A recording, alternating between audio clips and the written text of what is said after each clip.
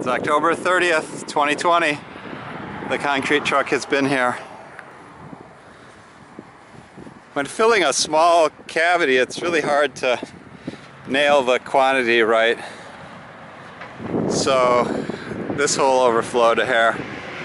That one's just right. Undershot a little on that one, but that's okay.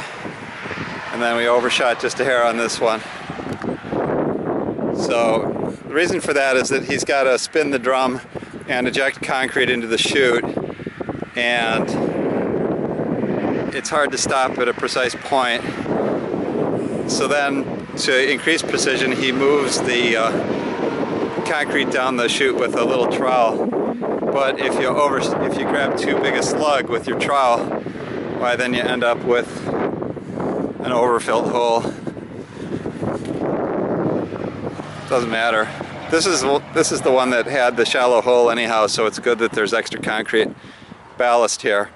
I'm just going to throw some topsoil over this, and actually all the holes. So that's over with. Over here on the driveway we have the homemade traffic stop factory. Wait, homemade factory, that's kind of contradictory. Anyhow, I'm getting tired of people turning around on my gravel and running off the edge and tearing up the edge of the gravel and the lawn. So I'm going to put these, I'm going to flip these over, of course, to get them out of the tubs.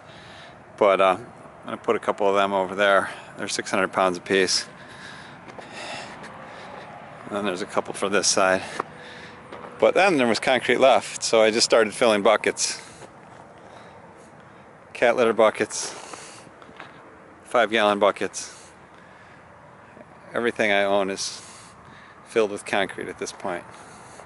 Everything that I have at this location anyhow.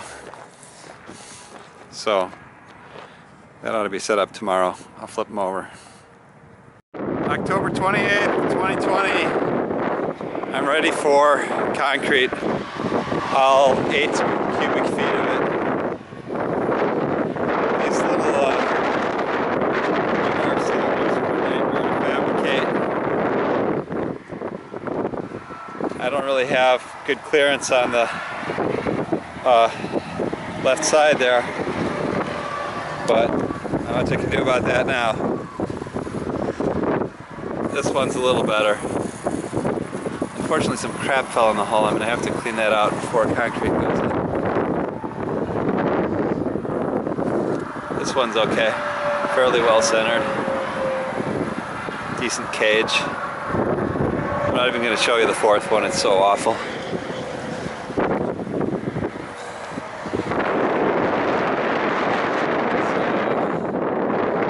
This wind sucks.